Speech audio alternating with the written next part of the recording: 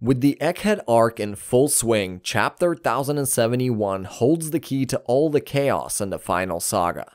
So, welcome back to the channel. Today we'll talk about Chapter 1071 and discuss some of the prevalent theories in the community. Make sure to watch till the end because with the end of One Piece closing in, this chapter might hold the key to the final war. The chapter starts with Bartholomew Kuma flying through the sky over Paradise and crashing into the Red Line. It is surprising that Kuma would head back to Marie Joie after barely escaping from there with the commanders of the Revolutionary Army. Though it can be possible that he was trying to get to Egghead to meet his daughter, Jewelry Bonnie, who is currently trying to exact revenge on Dr. Vagapunk for what he did to her father. The reason he might have failed might be the height of the Red Line or the fact that his body is too broken, so he misaligned his route. There is even speculation that the Celestial Dragons installed some chip in his brain that makes him their loyal servant. We can all but hope that Oda expands on what is going on with Kuma because we believe that he'll somehow have a significant role in the final saga. Meanwhile, on Egghead, Cipher Pol Aegis Zero has taken control of everything but the Frontier Dome, which stops anyone from invading the frontier. Dr. Vagapunk and his satellite bodies are trying to escape with the Straw Hats. Different satellites representing a different side of Vagapunk argue with each other, with someone like Lilith wanting to fight and others like Shaka wanting to escape. All the Straw Hats are gathered in the lab. With things going south, one of the satellites mentions that they still have one more ally on the island. One that they should ask for help. That person could honestly be anybody. We have seen several theories that we'll discuss in the theory portion just up ahead. Right after Dr. Vagapunk calls that person for help, the Cipher Pol agents below notice that the Frontier Dome is deactivated, even though no life signature was detected in the security room.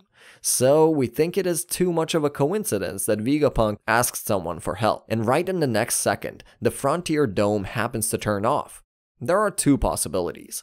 Either the person whom Vagapunk called has some scheme where he plans to gather the Cipher Pol agents on the dome and take care of them in one sweep, or that the person intends to, well, make a run for it. It is implied that the person was hiding on the island for protection, so when he learned that his gig was up, he decided to escape the heat.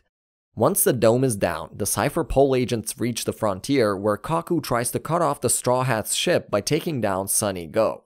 But to his surprise, someone is waiting for him on the ship, and that someone is Roronoa Zaro. Kaku launches a slice towards the ship, and Zaro counters it with a slash of his own. We hope that Oda expands on this in the upcoming chapters because, like Luffy vs. Lucci, Zaro vs. Kaku is something fans were looking forward to. The sudden turn of events might make you overlook something critical. Bonnie just woke up and once again tried to hunt down Dr. Vagapunk, asking why he turned her father into a pacifista. Vagapunk expresses that he can't tell her the reason why he did what he did. It can be some big scheme that alludes to the fact that Vagapunk might be colluding with the Revolutionary Army, and his grand scheme might be along the lines of turning all the pacifista against the world government. Elsewhere in the New World, a certain ship approaches the island of giants, Elbaf, and that ship belongs to Captain Kidd. With his role in Wano country overshadowed by Trafalgar Law, it is pretty apparent that Oda wants to bring Kidd into the spotlight once again. And like Wano, Kidd reaches Elbaf before Luffy and the crew. Elbaf is an island the fans have wanted to visit since the introduction to the giants Dory and Brogy on Little Garden, and we have finally reached the place.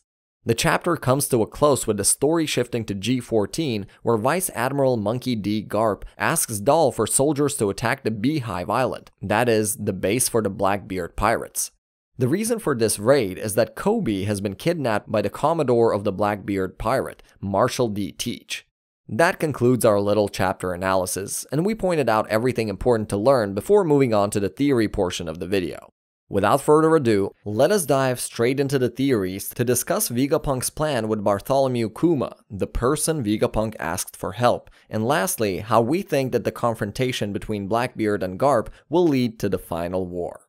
Many people wonder about whom Vagapunk asked for help. As we mentioned before, it is likely someone from the Roger Pirates or the Rocks Pirates. But we are sure that more than this information is needed to satisfy your needs. So why don't we talk about specific names? We believe the person hiding on Egghead is Scopper Gaban, the number 3 of the Roger Pirates. Many of you might be thinking that this is just not possible, but just hear us out. We know that the Roger Pirates disbanded before Roger's execution. Many might be drifting across the seas, hunted by the Marine and the government, and one of them turned out to be Gaban, who might have been saved by Vagapunk and decided to hide on Egghead. Let's talk a bit more about Gaban. He's based on a character from the show Space Sheriff Gaban. And in the show, Gaban uses his power called Scopper to save a famous scientist. This is too much of a coincidence that the character Gaban is based on happens to rescue a scientist. And we all know how Oda is with foreshadowing, so hopefully we will be introduced to the character who saves Gaban in the next chapter. This theory is an interesting one. We know that Dr. Vagapunk and Dragon have a relationship, as we saw them on the burnt Ohara paying respects to Dr. Clover. At the same time, Kuma is a part of the Revolutionary Army and the former king of the Sorbet Kingdom, who for some reason turned into a government-controlled cyborg pacifista, although we never learned the reason. In this chapter, Bonnie asks Vagapunk why he did something so cruel to her father, and he replies that he can't answer that. So these are the hints we are left with. We believe that we can find the answer if we connect some dots. But first, let us turn the clock back 200 years when the Holy Land of Marie Joie was attacked by the Mech, a remnant of a kingdom that existed during the Void Century. A country too advanced for the scientists of this era to fathom. And the person who got his hand on the Mech happens to be the smartest man in the world. So we believe that Kuma is Vegapunk's attempt to recreate this Mech that wreaked havoc on the Holy Land 200 years ago. And one way or another, it has something to do with Dragon. But the attempt might be imperfect because Kuma is not the perfect cyborg, which makes us think that Vagapunk lacked something that he managed to attain with the Seraphim. That is, an energy source. Therefore, Kuma might be rushing to Egghead to discuss with Vagapunk something that he discovered, and he could actually turn him into a mech from 200 years ago. Honestly, we believe that this theory might turn into reality soon. With the final war closing in, Kuma may have a more significant role in the story than we had initially anticipated. With that, let's move towards the last theory of the day. We believe the confrontation between Garp and Blackbeard will lead to the final war. For that, we'll look at the strength of the two individuals. Garp, the hero of the Marines, was responsible for taking down Rock D. Zebek during the God Valley incident, and he can knock down the Whitebeard pirate's first mate in a single punch. He was considered one of the strongest individuals, but age might have gotten the best of him. Whereas Blackbeard, Marshal D. Teach, is one of the new emperors who has 2 devil fruits. One of the strongest Logia, Yami Yami Nomi, and the other Whitebeard's devil fruit, Gura Gura Nomi. He is the one responsible for defeating Portoga's the Ace and starting the War of the Best. On top of that, he has a crew filled with level 6 escapees from Impel Down. So, a confrontation between the two will likely shake the world to its core. The reason why Garp is taking action is that Blackbeard kidnaps Kobe. Kobe is not someone of significance, but his involvement in the Rocky Port incident is what got him the title of hero and piqued Blackbeard's interest.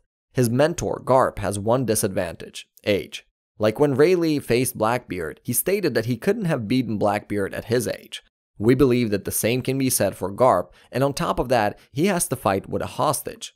Thus, the most likely conclusion to this confrontation is that Garp will lose against Blackbeard in order to save Kobe, the future of the Marines.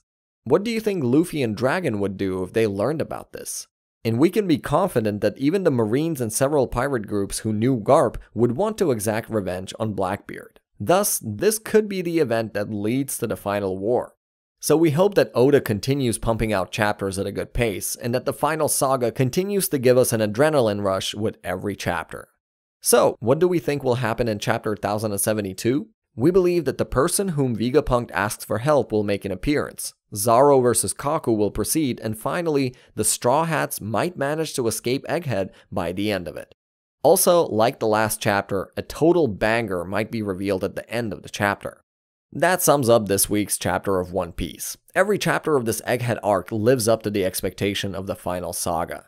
The things related to the Void Century, origin of Devil Fruits, Vegapunk himself, and Elbaf are topics that fans have been speculating about for decades. And finally, the truth is being unraveled right before our eyes. We did make our predictions, but honestly, Oda can always think of something unexpected and catch us all off guard because that is what being a One Piece fan is all about. If you enjoyed it, give us a like and subscribe to our channel. Check out our next video here if you want to stay connected with the One Piece community. On that note, allow me to take a leave, and I'll be back soon with another video. Peace.